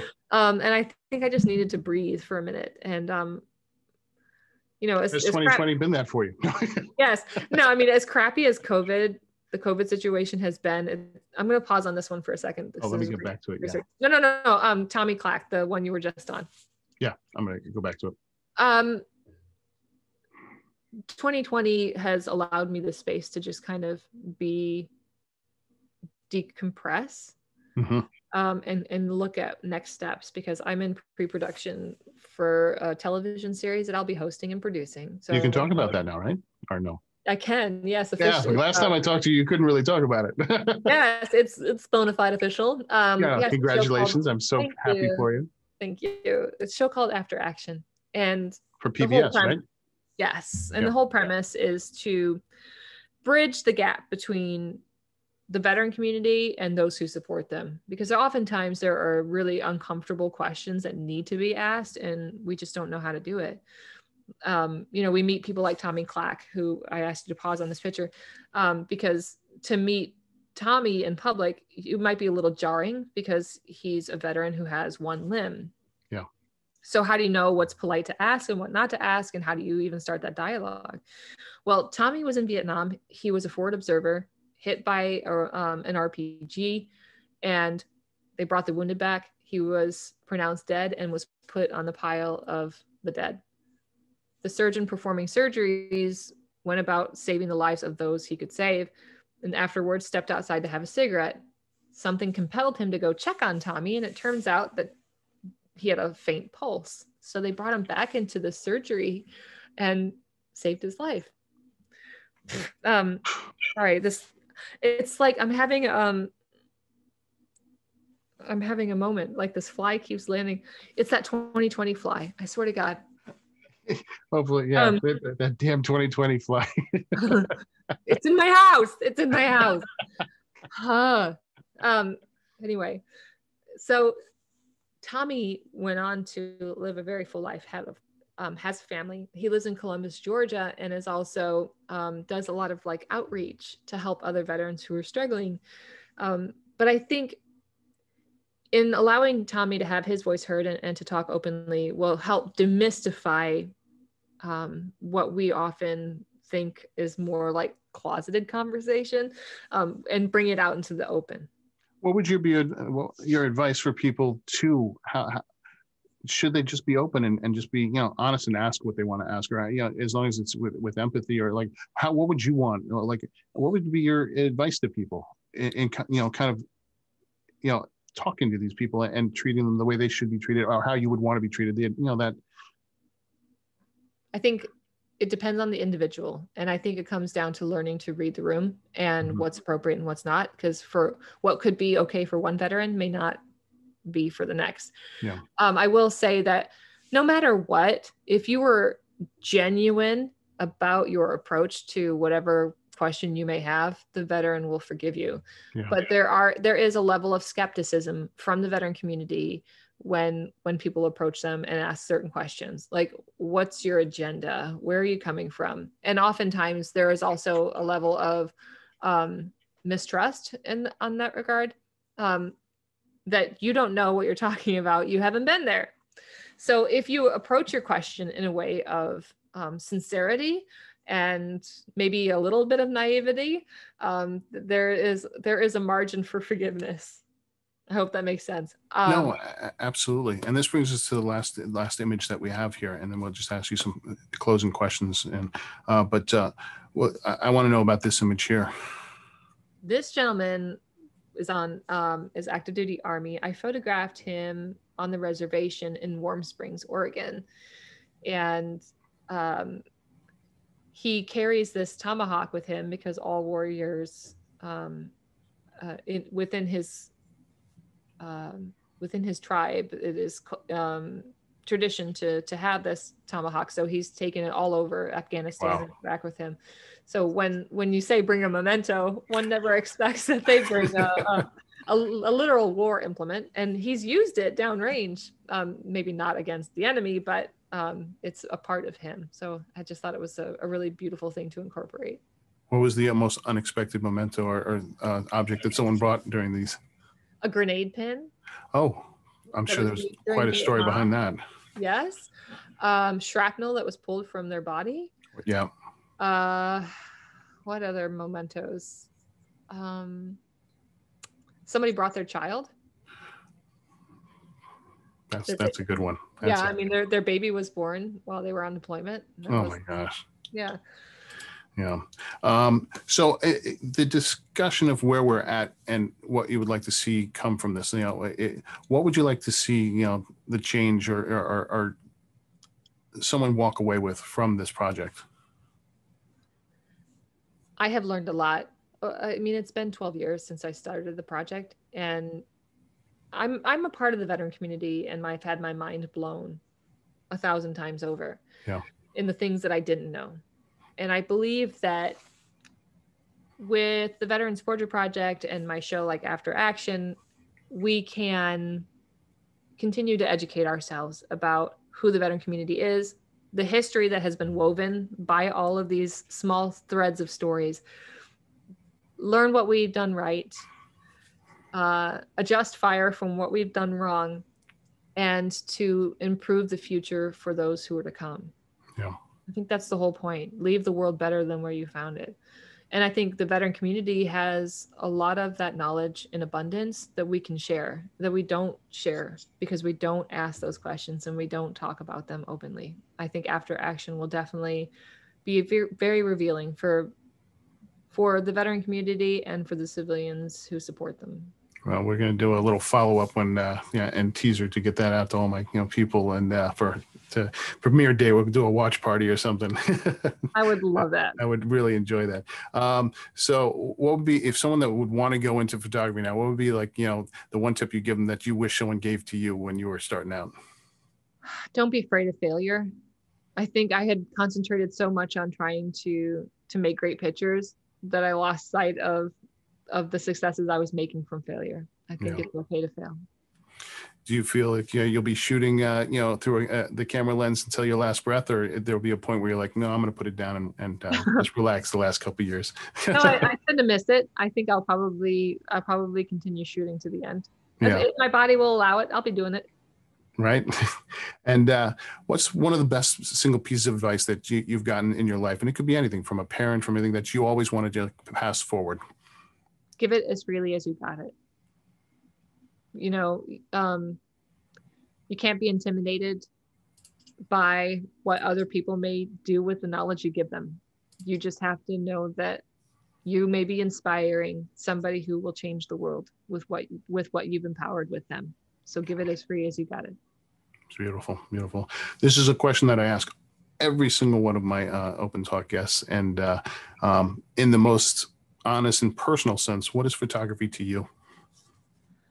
Whoa, wow. Photography for me is identity. It's who I am. It's my story through others' pictures, like pictures of other people, I suppose. It's just that simple.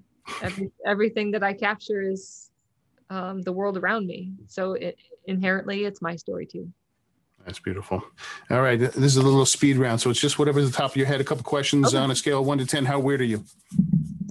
10. 10. Totally I like weird. that. What would you think your spirit animal would be? Gosh, I love a good rhino. Oh, yes. Unfortunately, when I went over into safari, that's the only of the big animals that I didn't see, and it kind of killed me the most not seeing them. I think they're incredible creatures. What's your favorite holiday? I love Halloween because of all the really great shows. I love shows. So I like the Festivus season too. I like Christmas and let's see. What was the last? Oh, no, here's one. What do you have a guilty pleasure TV show that you're like? Yeah, I watched that. Oh gosh. I was watching Dr. Pimple Popper for a minute. I can't even get myself to do that. How gross it was. I'm kind of over it. I'm like, I've had enough. But I like anything British history, especially the Tudor era. So if there's like anything about Henry VIII, like in his 6 wives or however many wives he had, I'm like, I'll watch it. Oh. And that's going to bring us to our last question. I thank you so much for your time today. It was such a pleasure to sit and talk with you, and I look forward to doing it again sometime soon. But in the last month or so, what was something that either made you really laugh or gave you hope for the future? I'm a very apolitical person. I don't have a dog in the fight, left or right, and I don't talk about it on social media. But when I saw Kamala Harris, that gave me inspiration. Good to know. Where can people find your stuff? You can go to veteransportraitproject.com or stacypearsall.com, or you can go on my podcast. That's what I never asked. How did this podcast come about? EVERYTHINGStacy.com. I've been meaning to do it for a while. 2020 gave me the space to do it. So here it is. Oh, that's fantastic. Yeah. And you have to listen to it, because if you've listened to her here, she just goes even better into more stuff. So you have to.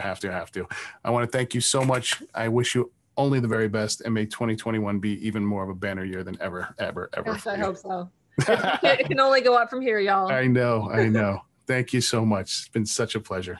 Thank you.